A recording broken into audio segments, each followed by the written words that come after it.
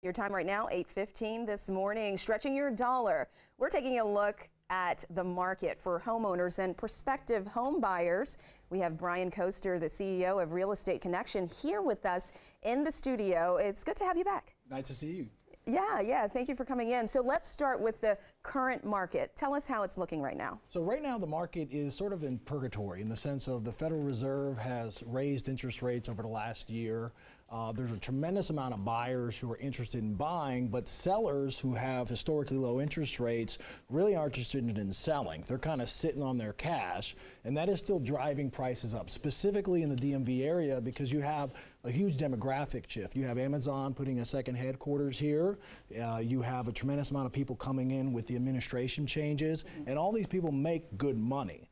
So with the DMV, I mean, homes are selling very, very quickly still, and there's a lot of sellers who are just kind of waiting to see. The Federal Reserve is going to lower interest rates, so they kind of control the market at some level. They're going to start lowering interest rates, and you're going to start seeing people sell, because when you're selling, if you have a 3% interest rate on your current property, you're not going to want to go to a 6.5% rate right now, which is kind of where they're at. So if you're renting, go ahead and buy. Okay. If you own a house, you might want to wait a little bit until they lower interest rates. Okay, and are you seeing those numbers drop right now? Well, right now it's sort of stable, right? Okay. So the Feds have raised interest rates over the last year, and they've sort of stabilized them, and you're going to start seeing them taper them down a little bit over the next 6 to 7 months. Okay, and what about those people who are working on their credit to kind of get ready to buy a house? What are some ideas you have for them? So with credit, it's relatively simple in the sense of you need to have credit, right? So whether that's a credit card or a secured credit card,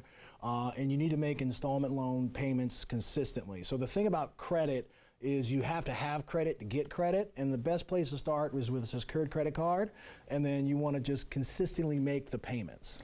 And let's look at, for homeowners, yep, there are ways to increase your value. Tell us how you can do that. So I used to be a real estate appraiser, and so the big thing about real estate appraising is how do you get the maximum value out of the home.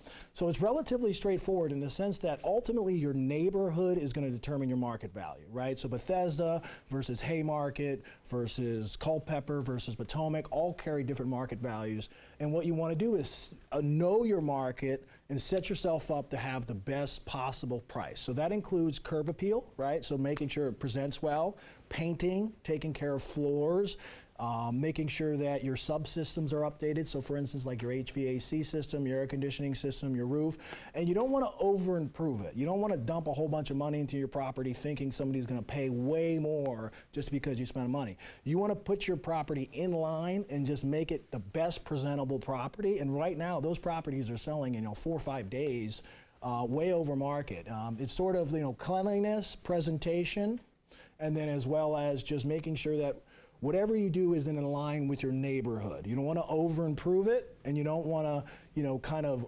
undersell yourself. Yeah.